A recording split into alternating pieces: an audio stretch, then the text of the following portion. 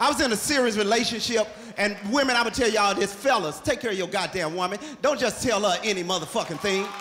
Even if you lied to your woman, give her something that she can roll with. Don't be just looking stupid talking about, I'm sorry, I don't know what the fuck I did that for.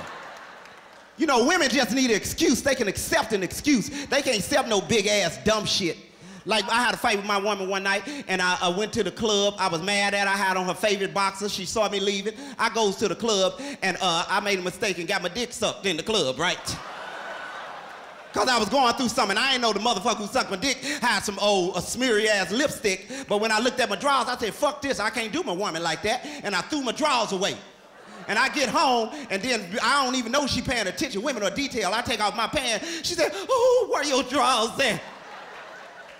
I said, let me just tell you something. She said, you a motherfucking lie. You can't tell me nothing about your drawers. How you gonna leave with some drawers and not come back with some drawers? I said, look, let me tell you. She said, what the fuck can you tell me? I said, I'm gonna tell you the truth, because I'm a man. I know I make mistakes, and I'm sad about it. She said, what happened? I looked at her and I said, I can't lie to you, baby. I peed on myself.